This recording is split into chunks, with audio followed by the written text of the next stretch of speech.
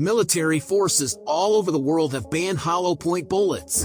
The reason for this is that they split into many parts and spread as soon as they enter the body. In such a case, the victim is vulnerable to severe injuries and infections, which can be fatal in a matter of minutes. But you may be surprised to learn that the government considers hollow point bullets, which are prohibited in the military, to be perfectly safe for civilian and police use.